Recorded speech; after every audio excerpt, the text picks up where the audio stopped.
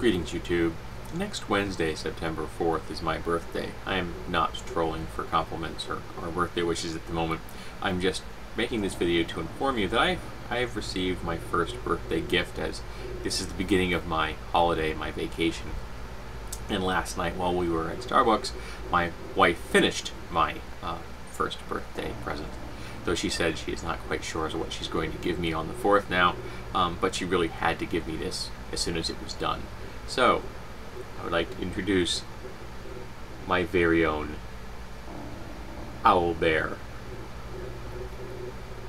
Give you a full 360 view, made with variegated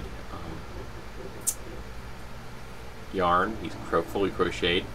He has little flat beanie feet, so he actually sits up properly when you put him on a table.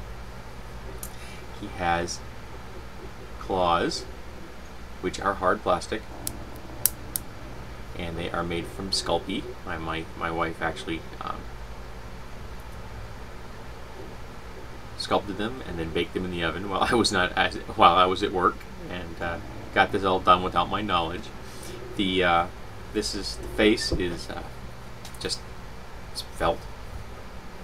The beak is just stitched in place, and the eyes were actually taken out of an owl plushie that she bought at a thrift store for 50 cents. Apparently when she was dissecting the owl plushie to retrieve the eyes so she could use them in this particular project, someone who witnessed the process was somewhat distressed. She dissected the poor plushie. But the eyes are very cool, and I think they fit the scale and the whole, Chibi Owlbear look perfectly. So now I have my very own Owlbear, which is really cool because the Owlbear is pretty much my favorite classic D&D monster, with the Flump being up there as well.